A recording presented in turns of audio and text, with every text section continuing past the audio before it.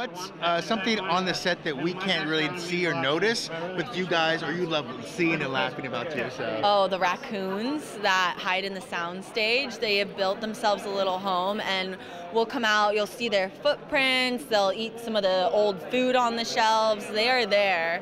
And they wrote a storyline about raccoons into the show because they were inspired by this whole situation that was happening in real life.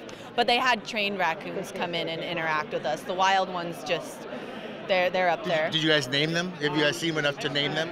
There's too many to name, literally. There's like multiple families of raccoons, and then they migrate and stuff, they reproduce, so we really can't keep track of them. But it's very much like Superstore employees, you guys just accepting it. You're like, we have raccoons, that's just the way it is. I love animals, I'm all about it.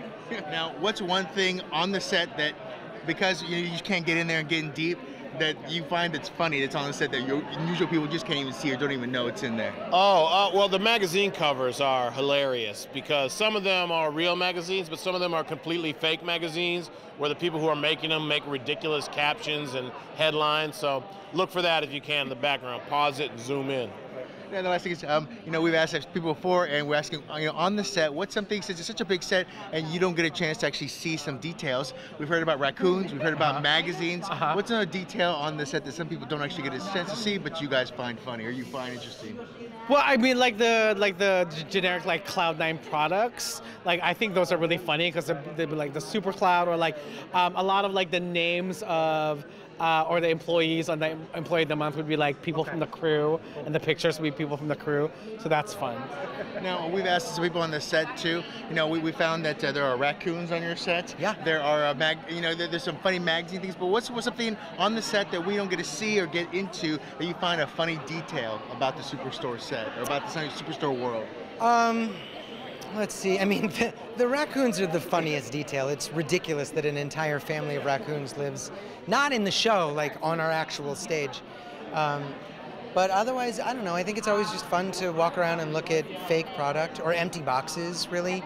I'm always stunned at how much LaCroix finds its way into our world, both on the show and just like in our trailers. LaCroix has just taken over everything. But yeah, nothing's that. Otherwise, it's just a set. It's just a set with a bunch of product. What's one funny detail you find about the set that we maybe regular people don't catch? We've heard about raccoons. We've heard about their products. We've heard about magazines. Is there anything funny you find about the set that? Well, that it's much smaller than anybody thinks. Like.